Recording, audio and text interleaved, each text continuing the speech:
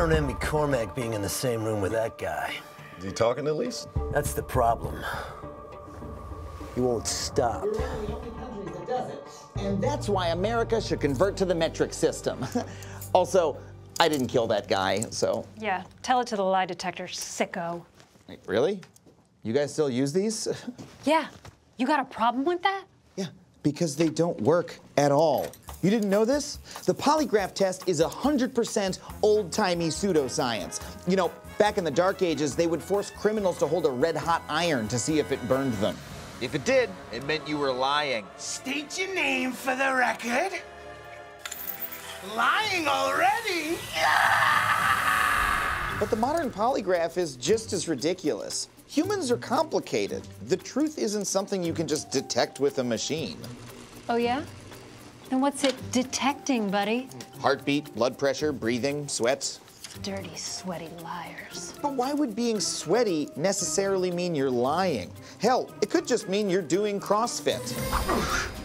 50, 51. You're lying, bro. You're lying. Hey, stop with the cutaways, punk. Truthful people can fail polygraphs just because they're sweaty or nervous, and all you have to do to beat the test is stay super chill and keep your heart rate down.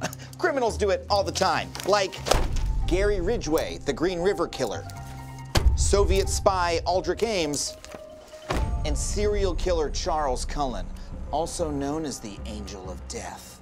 They're monsters. Monsters who all beat the polygraph just because they were laid-back dudes with chill attitudes. The polygraph is so easy to beat, they teach classes on how to do it. Really? Whatever, jerk. All this is just your opinion. Hate to break it to you, but even the inventor of the polygraph thought it was BS. Hey, Slimeball, sit down or I'm calling for backup. The only backup we'll need today is from scholarly sources. Oh. The polygraph was invented in 1921 by a medical student named John Larson. I will never regret inventing this. He would go on to regret inventing it. Larson became so horrified by law enforcement's unscientific use of his device, he would go on to call the machine a Frankenstein's monster. Stop it! It's a lie! It's a lie! Damn it. But no one listened, and ever since, people have insisted that the polygraph can do, frankly, impossible things. In the late 1960s, a polygraph expert conducted tests on plants and concluded, "Good gravy, this plant can feel emotions like pain and fear." Instead of the more obvious conclusion, "Good gravy, this machine is a piece of garbage that goes off randomly." Okay, pea-brain, if it's garbage, why do so many people trust it? Yeah, I wonder why. They say that she's cooperating, but when the mom won't take a polygraph, to me, that raises a red flag. He's lying. During your relationship, have you ever had sexual intercourse with another woman? You said no. The lie detector test determined that was a lie.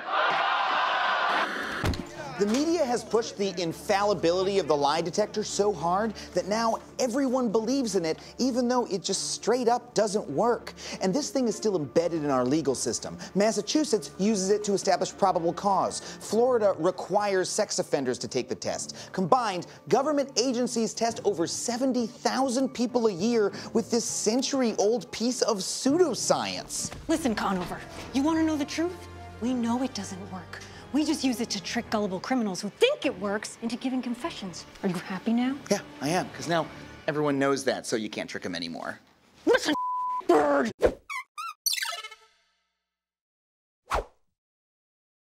Hi, I'm Adam Conover. If you want to see more, click here or here. I don't know what either of these are because they're going to add them in post. I don't know what the videos are. They just told me in the script to do this.